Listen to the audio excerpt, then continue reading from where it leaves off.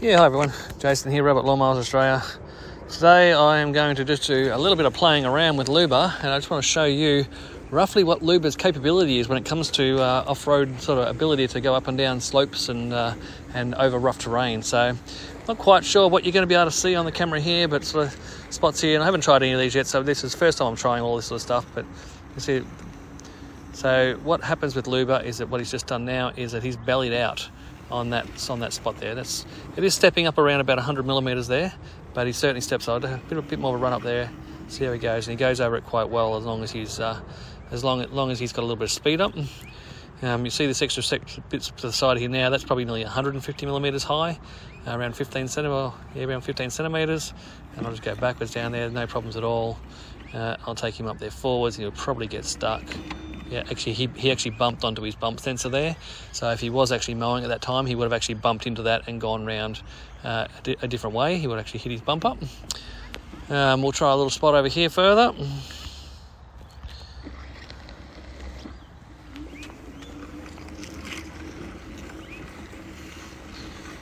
So this little spot here probably looks like it's about 55% thereabouts. It really is quite steep. But really Luba has no troubles getting over just about anything. As long as his bump sensor doesn't hit the obstacle when he's going over it, he really has no troubles at all over just about anything. So the only thing you really got to worry about is where he bellies out underneath. So if he does belly out underneath, then you'll find that he absolutely will get stuck, and particularly if he's trying to turn around on things that he has his belly stuck on. So let's just have one more go here. We'll go a little bit closer to this big hole over here. Where'd he go over there? Here we are. Luba, come back. So even if I put... It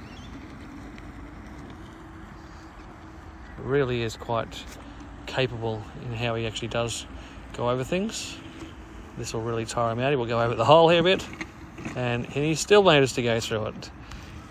Mind you, he's going quite fast. So if it wasn't travelling so fast, I'll slow him down across here in a second, and we'll just see how he travels if I just take him over these holes. I'll turn him around this way a little bit so he's got some...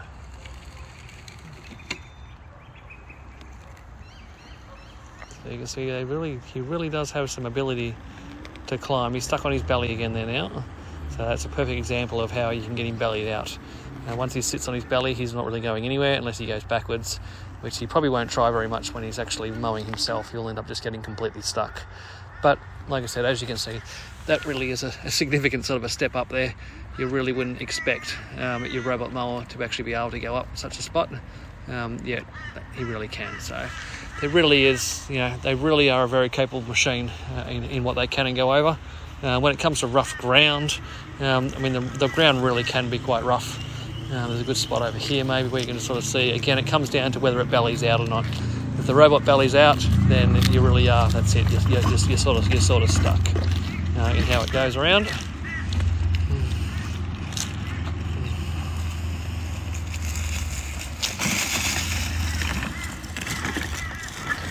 Surely he's got to be stuck, hasn't he? Try reverse. No, he's going to go backwards. No problems at all.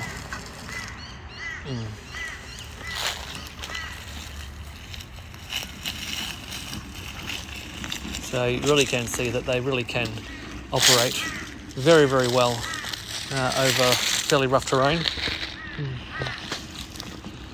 We'll try one more obstacle over here, which I noticed earlier. There's a really big hole over here. And again, he's definitely going to bottom out as he goes over the hole, but he's able to go through it without too much trouble at all on one side. This should just be able...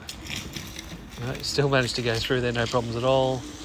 It really is quite remarkable how well he does go through things. We'll slow him down this time for you a little bit.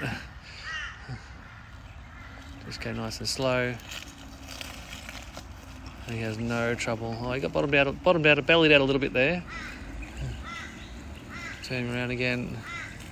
So you really can see that, like I said, he really is going to do a pretty damn good job when it comes to rough terrain. That's all I want to show you guys, just to sort of give you a bit of an idea. There's not too many videos out there showing you sort of exactly how rough these guys had ground they can really go over.